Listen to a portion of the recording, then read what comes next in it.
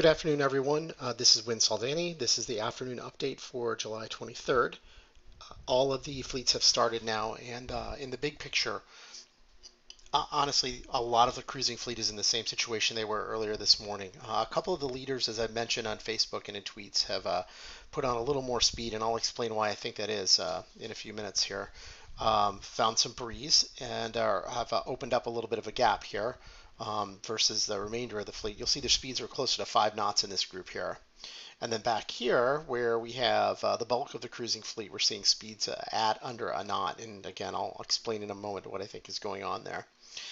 Compare and contrast that to the racing fleet. Let me just zoom in on them a little bit and let it redraw real quick. So here's the racing fleet off of the line. We update about every 15 minutes, so we should be due for an update in a second here. We're seeing speeds, let's call it 6 knots. These are some of the slower boats that started first. 6.9 knots, 7.3 knots, 7.2 knots. Now what's going on here is the wind is out of the east at about 8 knots at the crib, which is near our starting area here, and we've got boats kind of doing two different things.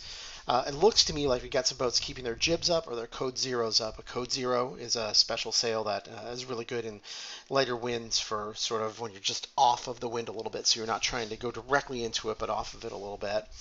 And some boats are just putting up their spinnakers, and those are the big balloon sails, the big colorful sails.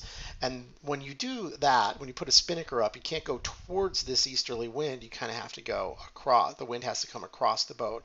And that's why we're seeing a lot of boats going this way. They have higher boat speeds, right? But they're giving up distance. So the farther they're getting away from this rum line, right, the more the later on they've got to make their way back over towards the rum line to get to the course. Eventually, you've got to cross the rum line, right? You've got to go to where the race is going. So that's the choice that's being made right now. I think that probably the thinking in a lot of these boats is, hey, I think it's going to be land breezes. I think it's going to be lake breezes dominating for the first maybe 18 hours or so of this race. I'm going to stay closer to the shore, and I'm going to get north as fast as I can with my spinnaker up, so that I can be in those land breezes for as long as possible.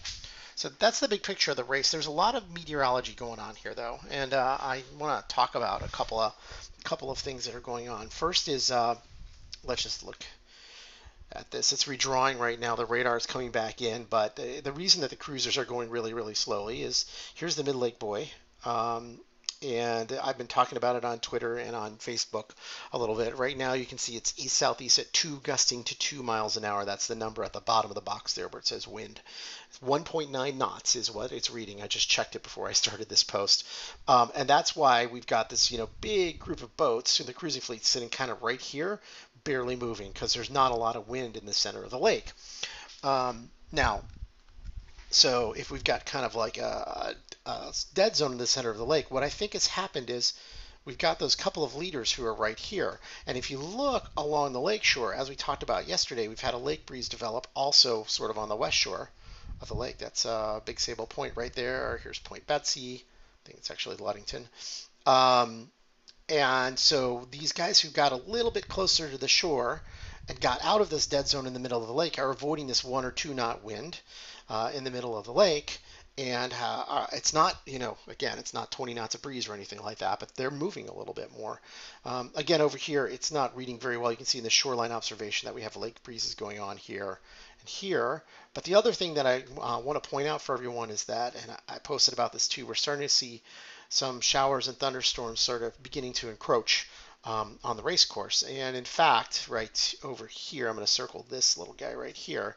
We have an observation out in sort of midwestern Wisconsin of a northwest wind at 15 knots-ish with gusts to 24 and a thunderstorm that went by a little bit earlier. Not severe by any stretch of the imagination, but certainly some action that we're going to have to watch. The Storm Prediction Center in Oklahoma actually issued what's called a mesoscale discussion, which says kind of, hey, we're watching this area and we could have some severe wind gusts. Nothing widespread, they don't think, but they could have some severe wind gusts. And I urge you to go ahead and take a look at the SPC if you want more information on that in the official forecast.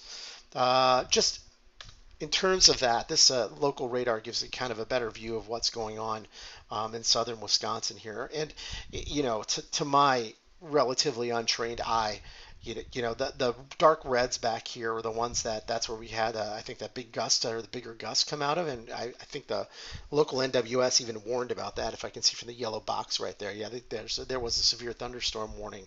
But the reflectivity is fading, suggesting that these storms are losing a little bit of their oomph. Meanwhile, we've got another cell kind of right south of Janesville, Wisconsin, that's popping up. And this is all kind of marching steadily to the east. I'm really not sure how much of the fleet is going to be far enough north. The racing fleet is going to be far enough north to catch this if it doesn't develop any further south. I do think that, we're talking about the cruising fleet getting wet here. Again, right now, nothing severe looking, but they get wet. Maybe there'll be a little wind in it, and they might take that at this point. So, it's not fun being wet in a sailboat race, but it's probably less fun being stopped in a sailboat race. So, back to the tracker. That's the situation as it stands right now. The race is off.